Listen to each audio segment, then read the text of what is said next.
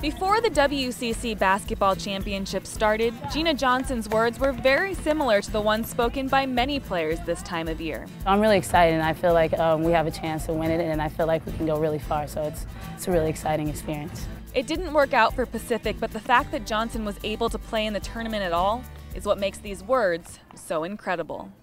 On June 28, 2013, she was driving near Dixon, California, when she was involved in a horrific head-on collision. I remember going down California 10, and next thing you know, I see a tractor, but behind the tractor, there's this truck. When we hit, all the glass around us broke, so I turned my wheel just enough for all the glass and everything to miss my face. I never went unconscious.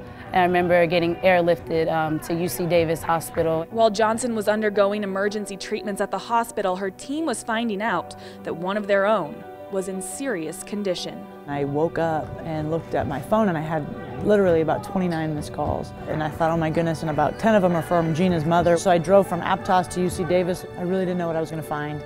I didn't know if she was going to make it. I didn't know if she was going to be able to walk again, if she was going to be the same. So when I got there, though, she was unrecognizable, to be honest with you. I immediately started crying.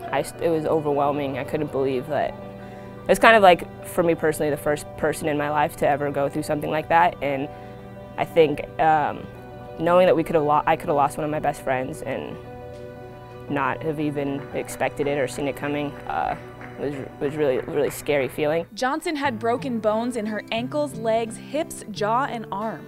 She spent 2 full weeks in the hospital before she was released, and her immediate focus was on getting back to the game that she loves. Being in the ICU room for about 4 days, that's literally everything. Basketball was literally on my mind. And then once I started realizing how serious my injuries were, then that's when I was like, what if, like, I don't know if I can do it. And all the support, like I said, that's surrounded by me, like, kept motivated and focused off that part, and just doing it not just for myself, but the people around me. I think we had to hope that she was going to be able to play.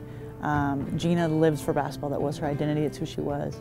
And I think we had to just say, you're going to make it back. And I don't know that any of us really knew if that was going to be probable or realistic. Your mindset kind of changes into, okay, now what do we need to do to make Gena Gena again? Like, you know, I want my friend back, and I'm happy she's here, but I want to have all of her here. Before she could think about playing, Johnson had to learn how to walk again. She taught herself to write with her opposite hand so she could still go to class, and at first she got around campus with a wheelchair, then a walker, and then a cane.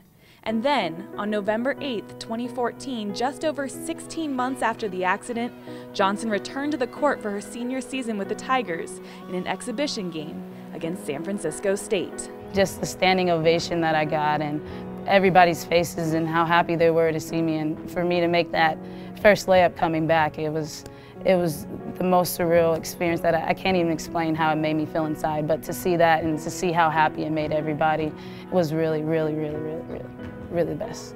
12 months before, she was literally in a wheelchair, and 12 months later, she's playing Division I basketball. I mean, that's amazing. All the bones that she broke, all the surgery she's had, all the rehab, the hours and hours and hours and hours of rehab. I was so proud of her. Due to her injuries, Johnson will likely never be the same basketball player she once was, but she has proved to be an inspiration to everyone who has heard her story. When you have a bad day and things aren't going your way, and you kind of realize the pettiness of some of your personal problems, you kind of just look at Gena and you're like, oh, yeah, my life's not that bad. I got it good. Like, everything's gonna end up being okay at the end of the day. Now that I'm starting to realize how grateful and how God has really blessed me, I have seen, now that I look back, how great of an opportunity that I have had. And even if I didn't even play basketball again, me being able to do this rehab and be surrounded by the Pacific family has been really, really amazing. For the West Coast Conference, I'm Amanda Blackwell.